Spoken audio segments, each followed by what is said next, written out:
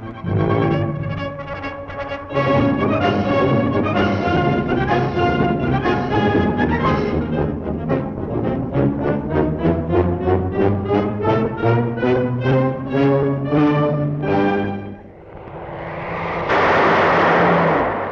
is Britain's best-known fighter aircraft, the Spitfire. We Americans in Britain know the Spitfire. We've seen it in action. Many of us have flown it in action. Believe me, the Spitfire has got what it takes. During the Battle of Britain, a mere handful of Hurricanes and Spitfires worked with Britain's anti-aircraft command. And between them, they knocked all hell out of the Nazis. Achtung, Spitfire!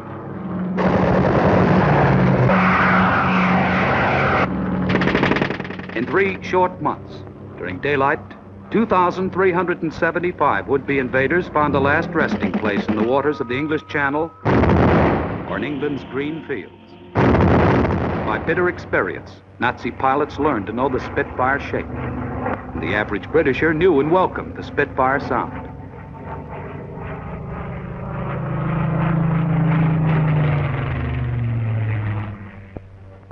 In every war zone, Spitfires went into action. Over the Mediterranean from Gibraltar, Crete, Malta, over the Pacific from Australian bases, and over Burma from bases in India.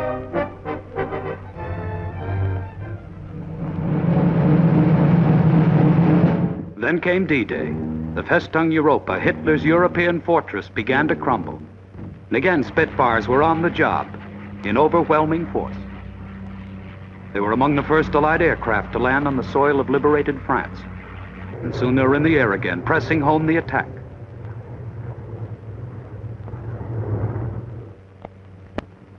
Many Spitfires were equipped for special tasks.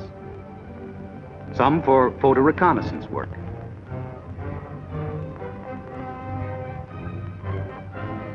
Some for bombing on special missions.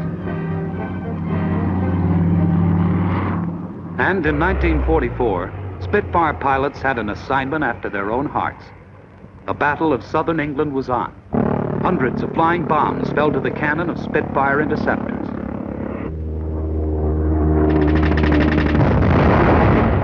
All this time, the Royal Navy's carrier-based Spitfires, known as Seafires, were hitting the enemy from the sea. These Seafires are playing a leading role in the drama of world events today. They came into the limelight with a smash hit, the first Allied victory in Italy. And it was in Italy that the story of the Spitfire really began. Here, 16 years earlier, a peaceful victory was won for Britain by Supermarine monoplanes. Listen to this story of the evolution of the Spitfire. It's the simple story of a great job of work. In 1927, the RAF won the Schneider Trophy contest for the first time with S-5.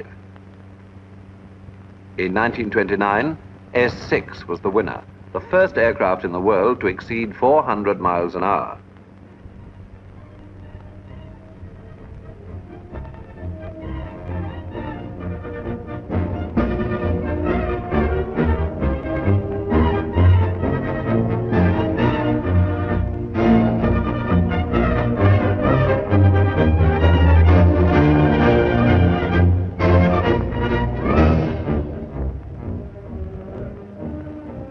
The final victory was gained by the S-6B in 1931, and this victory meant a great deal more than the mere winning of an ornate silver trophy.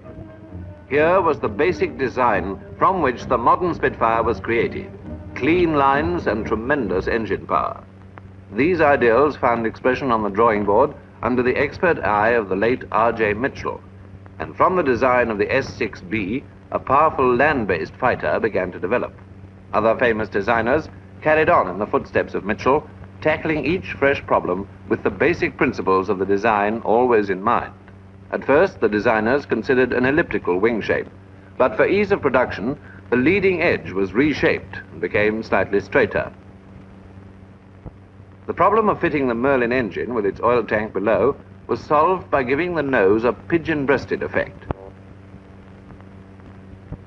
Then they had to decide where to put the radiator. Eventually, it was mounted under the starboard wing. The designers thought that this might help to counteract the torque of the air screw. Upon this simple design, all later Spitfires were modeled. Here is that distinctive shape, easily recognized by everyone who has seen the Spitfire in action. You can see how that shape is built up.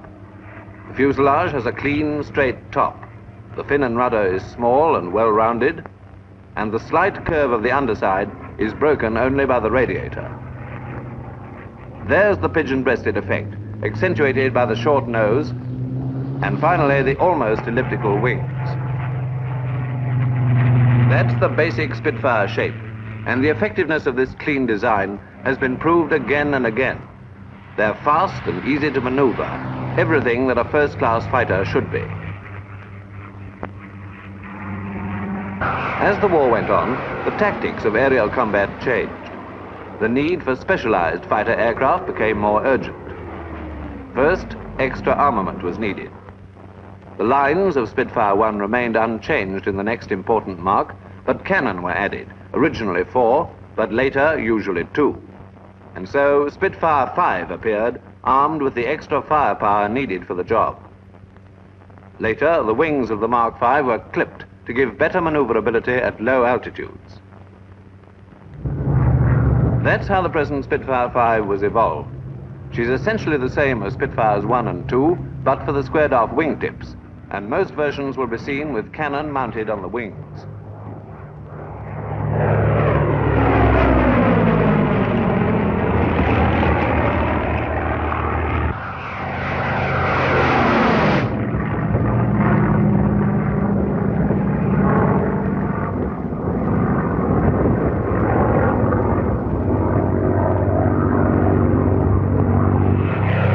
Wings were successful for low altitude work, but often dogfights are fought out at considerable heights. For this high altitude work, sharply pointed wingtips were added, and among other marks, Spitfire 7 appeared.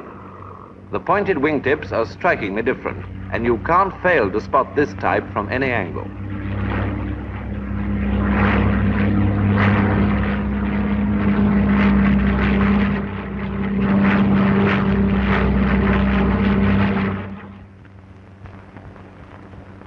Meanwhile, the designers were tackling new problems.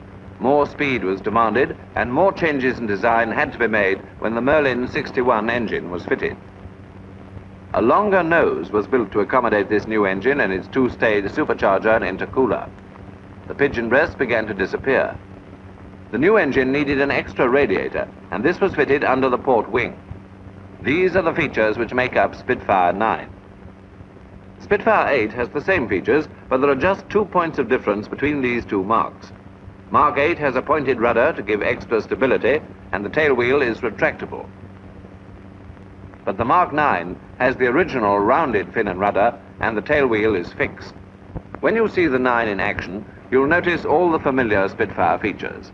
The wing shape, the curved underside and small fin and rudder, and don't forget the new features. The longer nose with the pigeon breast beginning to disappear, and the 2 symmetrical radiators. That's the Mark 9.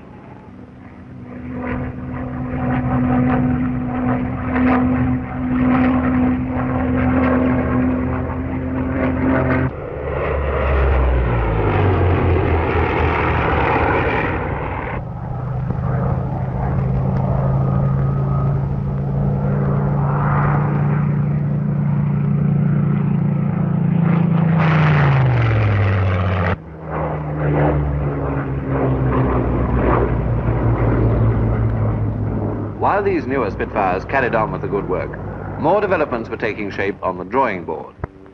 Greater engine power is always in demand, and in the Mark 8, we saw that an attempt was made to increase stability by increasing the rudder area. This was successful, but in the Mark 14, a completely redesigned fin and rudder was essential, for the Mark 14 had an even more powerful Rolls-Griffin engine, also with a 2-stage supercharger and intercooler. To accommodate this new engine and its intercooler, the nose was lengthened again and a bigger spinner was needed. The nose curved down slightly to the spinner, the pigeon-breasted effect now almost disappeared, And of course, with the more powerful engine, the two radiators had to be enlarged. So that's Spitfire 14. She's slightly larger and even faster than her predecessors and was designed to meet the constant demand for more speed. Let's watch the 14 in action. For Europe's D-Day, this new fighter put on war paint. But even without the war paint, they knew her over there by the familiar Spitfire shape. Look for the larger spinner and longer nose, the new fin and rudder and the bigger radiators, in this case with a drop tank in between, and you'll know that this one is Spitfire 14.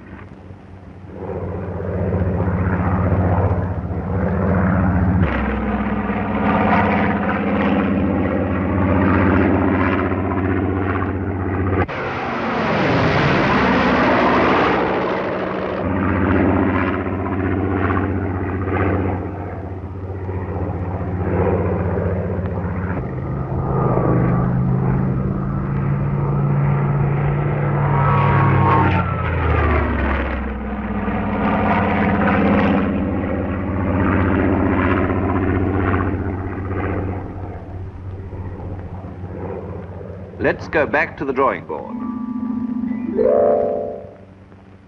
From Spitfire 14, another development soon followed, and another mark was added to the long list of Spitfire types, Mark 21. This time the wing was redesigned. Its taper and the clip tip make it easy to pick out, and 4 cannon are mounted on the wings. Except for the wing, the 21 is essentially the same as the 14. Watch the 21 in action, and the first thing you'll notice is the new wing shape.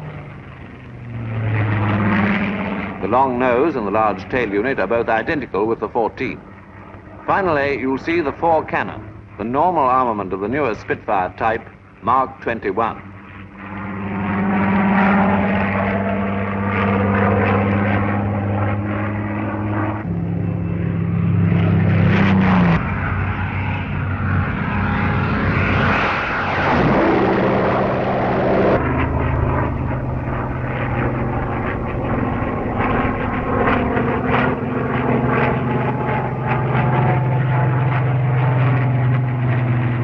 During the war, these fighters have been developed to meet the needs of the moment. Already, new carrier-based Seafires are upholding the Spitfire tradition in many theaters of war. Spitfires and Seafires have been developing along parallel lines, and here's one of the newest Seafires, Seafire 15, adapted for its special work with the Royal Navy. Straight away, you'll notice many of the Spitfire recognition features you've heard about already. There's the pointed fin and rudder like Spitfire 8. And there's the long nose, designed to take the Griffon engine. Seafire 15 has 2 radiators, like all the later Spitfires. But here's something new, a blister cockpit cover, which has meant redesigning the top of the fuselage behind it. You can see what a difference it makes, especially when combined with the slight droop of the Griffon engine nose. This new cockpit cover won't be seen on all Seafire 15s, but nearly all future Seafires and Spitfires will have it.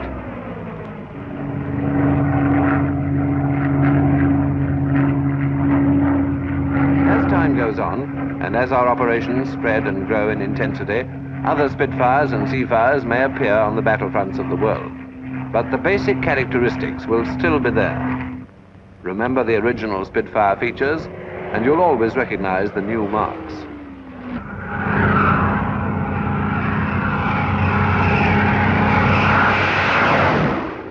That's the story of the Spitfire. Just as they knocked hell out of the Nazis in the Battle of Britain, and after, Spitfires and Seafires are now ready to knock hell out of the Japs. And the newer Spitfires are Spitfires Plus. We'll know the Spitfire types now wherever we meet them. For a final checkup, here are the most important marks once more. Spitfire 1, Spitfire 5,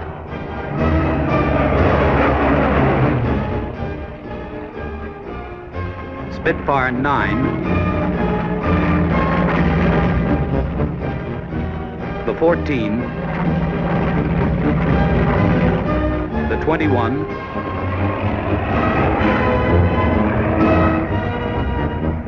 and Seafire 15. Whether you can remember each separate mark or not, you can't go wrong.